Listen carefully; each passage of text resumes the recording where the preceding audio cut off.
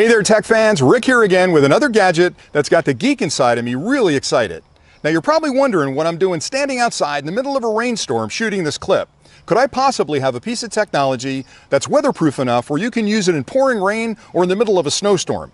And the honest answer is I do, and it's this Weatherman umbrella that I'm holding. Now, it's hard for me to get excited about something as mundane as an umbrella, but this company has really thought through the things you struggle with when you're outside in adverse conditions, and they've built enough cool technology into it to get me really excited about the future of what these products can do. So stay tuned and I'll take you inside and explain why I'm so darn excited about this brand new product from Weatherman. Now I'd like to show you what comes with the product and explain some of the key features that help to separate this Weatherman umbrella from all the other products on the market. Before I do though, in the spirit of full disclosure, they did send me this product for review, but let me explain how that happened. I spend a lot of my time on the road, which means I'm out in the rain an awful lot, so I'm always bringing an umbrella along with me. That usually ends in one of two ways. I either leave it behind at a restaurant or a client site, or I take it out in the street and the wind picks up and the umbrella folds backwards, which means I'm now walking through the rain on my way to a client, getting soaking wet. So before I replaced my last umbrella, I thought to myself, I wonder if this rain protection technology has advanced at all in the last 20 years. Let me sit down and do a search on the internet. And what I was looking for were two things. I was looking for robustness in an umbrella that wouldn't fold backwards even in gusty winds. And second, I wonder if there's some nerdy technology that would remind me that I was about to walk away from my umbrella and leave it behind. And that's when I settled on the Weatherman product. The company that builds this really thinks through what people use umbrellas for and have tried to solve all the problems of leaving it behind and having it break on you and building in a lot of other cool features. And I'll get into those in a minute. So let me open up the box, show you what comes with it. Then I'll point out some of the key features that really separate it from the pack. So for starters, nice little box, everything is self-contained. I open it up, inside there I've got a card, and I'll explain that in a minute. I've got the umbrella itself, it's a wonderful umbrella. I've got an instruction manual, and you're thinking, what do I need an instruction manual for? Hold on, it gets better. I've got a Bluetooth tracker. So let me get this box out of the way and I'll explain all this stuff here. So I'll start with the card. I thought this was a really nice little touch. So it comes from the president of the company, and the card says, you know, we love the fact that you picked our umbrella over all the other ones. We're always interested in how you use it, what you think of it. So please send me an email. The guy's email is right on here. So when you buy this, if you have thoughts about it, or maybe there's something you're not happy about, send him an email and I'm sure they're going to get right back to you. There's an instruction manual. The instruction manual explains pretty much how to use this Bluetooth tracker. So inside this nice little case is this Bluetooth tracker. And inside the umbrella, I'll show you in a second, on the one side, there's a little space where you can unzip it, put this thing inside and zip it back up again. So what you've got technically is a beacon on the umbrella that marries up with your phone over Bluetooth that does a bunch of cool things. And I'll get into that in a minute. But let me talk about the umbrella now. So that's the Bluetooth tracker.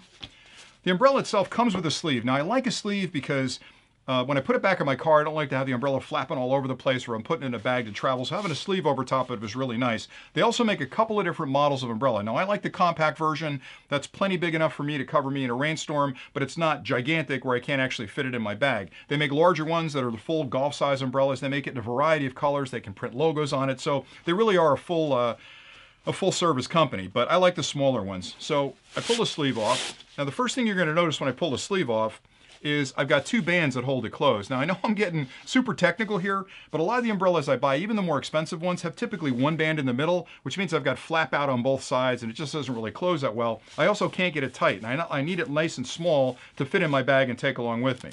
So when I pull these two straps off, one of the first things you should notice is no matter what color umbrella you have, down at the bottom, it's got a strip of highly reflective tape. Now, that's super important because if I'm out near a road, once the headlights from a car hit this, it lights up, so they can't miss you. It's a very visible thing. That's a really nice safety feature. I mentioned as well that there's a flap on the side. So inside here, there's a little flap where you can actually insert this beacon into it. So once you turn this beacon on and marry it up with your phone, you've now got a connection to the umbrella that will actually let you know when you walk more than a certain distance away from the umbrella. And I had that happen before. I was in a restaurant, I was busy eating with my family, we got up, we left, and I got about, I don't know, 50 feet down the street, and my phone started vibrating. It's like, you knucklehead, you left your umbrella behind, go back and get it. So I went back and got it. In addition to all the stuff I've mentioned, from a construction standpoint, which again was the main reason I was looking for a new umbrella, it's not a standard umbrella that uses like aluminum or steel ribbing inside the product. It's built with carbon fiber webbing inside the umbrella. Probably the most durable, light, flexible material you can buy nowadays, and it really does a great job of giving you the strength you need when the umbrella is fully opened up, but it also is flexible enough that if you get a gust of wind, it's going to move a little bit and flex so that it doesn't break. All the other umbrellas I've used that have either aluminum ribbing or steel ribbing inside of it, some of the less expensive ones use real thin steel ribs. The minute you get a gust, it's okay when there's just a wind, but the minute you get a gust, it folds the other direction. I'm going to take it outside in a little bit and show you in an incredibly windy day just how robust this thing is, and I'm going to compare it to two other umbrellas that I've got. One of them is a really cheap umbrella. The other one is a pretty much middle-of-the-road umbrella that I bought a ton of over the years and had fail on me. The last thing I'll mention about the umbrella is the exterior of this is coated. It's got a bit of a resin to it. It's not something you can feel, but it's actually in the fabric itself that repels water. Now, most umbrellas will repel water, but they're not going to dry very quickly. So if you've taken an umbrella inside and put it down in the corner, you go back to it an hour later, it's still soaking wet and you've made the floor wet and everything else. This one has the ability to sort of dry very, very quickly. So I love that I can bring it to a client, shake it off before I walk through the door, put it down on the floor, and if I'm having a 25, 30-minute conversation, I'll go back to the umbrella and pick it up and it's dry, and I'm just blown away by that. So I love that as well. It's got a quick release button down here in the handle to actually pop it open. You can pull it, I can't open it here, I'm inside, but you can pull it back down from there, and I'll show you how it works outside. So that's pretty much the umbrella. The instructions manual, I mentioned that before, will walk you through how you actually marry up the beacon with your phone. Now, in addition to keeping track of where your umbrella is, there's an application that goes along with this called the Weatherman app. If you load that on your phone, you'll not only get that alarm if you walk too far away from your umbrella,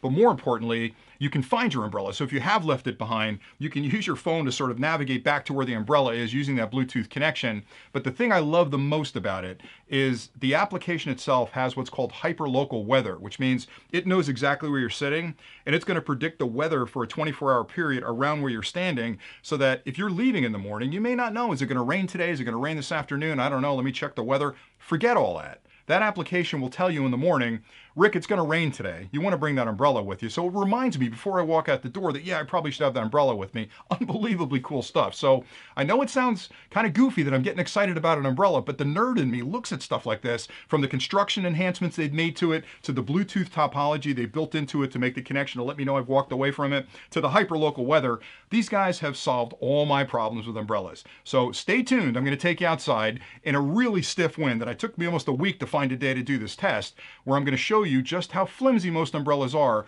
compared to this guy in a really, really stiff wind. Today I'm outside on a really windy day for a field test of the brand new Weatherman umbrella. Now I've got the Weatherman in my hands here. I've got two other competing brands on the ground in front of me, and I'll show you when I go through this what really separates the Weatherman umbrella from the other ones that I've used. Now I love the fact that it folds up nice and small. It's got two wraps on it to make sure that it keeps the top and the bottom closed, as small a package as possible to slide into your bag or the back of your car. To open the umbrella, you basically pull those two wraps off, push the button on the handle, and the umbrella unfolds. Now you'll notice the wind is blowing this thing incredibly hard, and it's not folding backwards. There's two things I really care about with an umbrella. Number one, that it keeps me dry, obviously. And the second is, in a windy situation like this, the last thing I want is for this umbrella to fold that direction, because I've trusted the umbrella and I've brought it with me to keep me dry during a rainy day.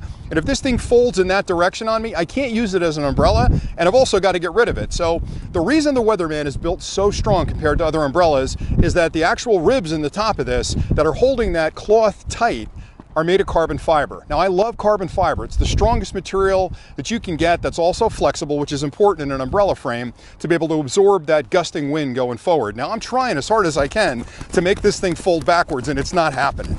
The other thing I love about this umbrella is the material that it's made from. A lot of umbrellas use like nylon materials or a composite of nylon, and they stay wet for a very long time. This has a special fast drying material that the umbrella is made out of, so when I take this back inside and shake off the water from it, it dries incredibly fast. So I can put this thing down literally in a couple of minutes and have a dry umbrella. You can see how the wind is pulling that, and it's still staying strong. Let me close it up just so I don't really take it out. But the material this is made from, again, is incredibly quick drying, which I love, because when I bring it into a client's office, or if I'm shopping and I have to bring it with me to a restaurant, I can put it down and know that it's dry by the time I get back outside. Now, I'm going to do a torture test on these two other umbrellas in front of me.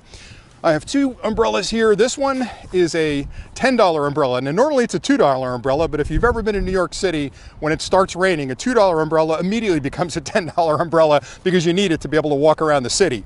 So I'll open this one in a second. I don't expect it's going to survive this wind. And then I have another one here that's a little bit more of an expensive. It's about a $30 umbrella, and it's made by one of the major manufacturers out there. So let me pop these two open and show you how they handle the wind. First, we'll start with this one. This should be a pretty quick test. It's got the same kind of flip mechanism on the handle. I'll open it up. It opens up immediately, pretty good. Holding out, oh, there it goes. That was it. That didn't take much work at all, and I've got an umbrella that's totally useless at this point. So there's your $10 umbrella. Literally 10 seconds in opening that on a windy day like this in New York City. That's what I'm dealing with. You want to talk about embarrassing. All right, so let's get, I can't even fold that guy up at this point. All right, let's put that guy down. So we kind of expected that with the $10 umbrella, but let's take a look at the one that's 30 bucks. Now again, it's a very nice looking umbrella. I've used these in the past. I've had these fold on me in the past. Opens up the same way, a little handle on the end there. I'll pull it out against the wind. Let me give it a little jerk there.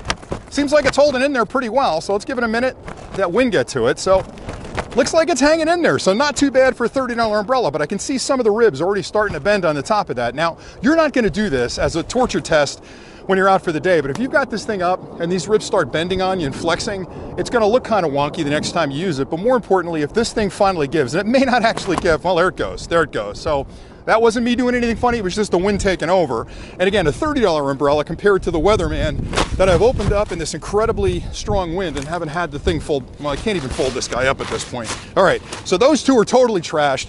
And again, I don't like spending money on expensive products, but I find that every dollar I've spent on this Weatherman umbrella is totally worth it because it's the only one I take with me from a durability perspective. Never had it fold up on me. I like the fact that it can dry itself very quickly. And more than that, I'm a geek. And the fact that this has got a beacon in it that lets me know that I left it behind in a restaurant when I walk away, and it beeps my phone because of the Bluetooth connection. And also the fact that the application in the mornings will tell me today's the day to bring your umbrella along with you. Just takes a lot of the hassle out of my travel. So if you're looking for an unbelievably cool umbrella, this Weatherman is the one to go with, and I totally recommend it. I hope that was helpful in showing you just how well these Weatherman umbrellas can handle a strong and gusting wind. And the wind was blowing so hard out there that day that when I first popped this guy open, it almost pulled me over. And if you look close at the end of that last section, you can see the tripod and the camera actually shaking from the gusts of wind that were blowing by. So it wasn't a big surprise to me that those other two umbrellas failed as quickly as they did because they're not really built to take those kind of conditions. I'm sure they'd be fine for a light drizzle or maybe a little bit of rain, but how do you know that's not going to turn into a heavy downpour? Then all of a sudden gusting wind shows up, and the next thing you know, you're standing out in the pouring rain with your umbrella folded backwards and you're getting soaking wet. So for me, I want to bring an umbrella like this along with me that I know can handle those conditions. And the reason this is so good at handling those conditions is because the geniuses at Weatherman sat down and said, how do we build a stronger frame that's also flexible? So they started with carbon fiber, like I'd mentioned before, which is the perfect material because it's lightweight, it's durable, and more importantly, it's flexible. And that flexibility is important because as those gusting winds come along, there's a lot of kinetic energy inside there, and the umbrella has to be able to move and absorb that kinetic energy. So having a carbon fiber frame really fixes all those problems for you. Matter of fact, they talk about this handling a 55-mile-an-hour gust. Now, I wouldn't recommend taking an open umbrella out in the wind that's strong, but it's good to know that it can handle most of the winds and the storms I've seen. In addition to that, they've built it out of a material that's quick drying. So I can take it into a building, put it down on the floor, have my little meeting or have a lunch, go back, pick it up, and it's bone dry. I love the fact that it doesn't hang on to water. I like the fact that it's got safety strips on the end of it. They've built a Bluetooth beacon into it. The beacon gives you an idea of where the umbrella is. If you walk away from it, it reminds you to go back and pick it up. It'll tell you what the weather's going to be like today if you open up the application. And the best part for me is that when I get up in the morning, I open up the application and it tells me, Rick, it's going to be a bad day, take the umbrella with you. So it takes all the guesswork out of it. I just love that. And as a nerd, you're probably thinking, how can I get this excited about an umbrella? Well, as a nerd, these guys had me at carbon fiber. You hit all this other stuff in, and I'm totally in on this product. So I love it. And if you're out there shopping for an umbrella, I'm going to tell you this is going to be a little bit more expensive than the average umbrella you're buying. But think about it. If you're going to buy an umbrella for half the price of this, and it folds backwards on you twice in 1 year, you've already paid for this product. So I love it, I use it, I would recommend it, and I think this company is really onto something with the umbrellas they're building. They've just got a perfect mix of technology and durability and functionality. And that's all I really care about, because at the end of the day, I put these clips together to give you guys a feel for what I find cool in the tech space. And although this is really high tech, you don't have to charge it and plug it in and all the other cool stuff, it's a wonderful product that has a lot of technology built into it. So hopefully you found this clip helpful. If you have questions about this product at all, drop them in the comments below and I'll get back to you as quickly as I can. I love doing these kind of clips, so hopefully you're finding value in it. I just think this is a wonderful product. It's a little outside the tech space, but still got a lot of nerd stuff in it, so that's what gets me excited. Anyway, that's pretty much it for today. So thanks a lot for tuning in, and we'll see you next time.